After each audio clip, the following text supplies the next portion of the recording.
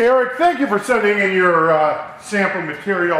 You had sent in about 4 pieces of your foam here. Now I don't have a great deal of sample material to work with, so I don't want to exhaust all the material before I talk to you. I called you today and I left you a message. Now what I did, I went through and I did cut one sample out of this sheet that you sent me here. I was using this, I think it's a 3-inch round forged die.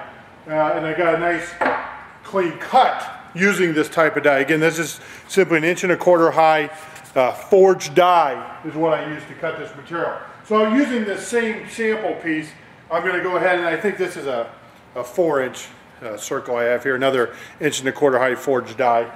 Again, with this type of die, you simply set the die on top of the material and then you slide it in. Now, being that your material is an inch high rather than 3/4 inch, we do have to sort of push down in order to slide it in.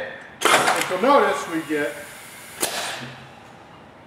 a nice clean cut once we do press it down in there.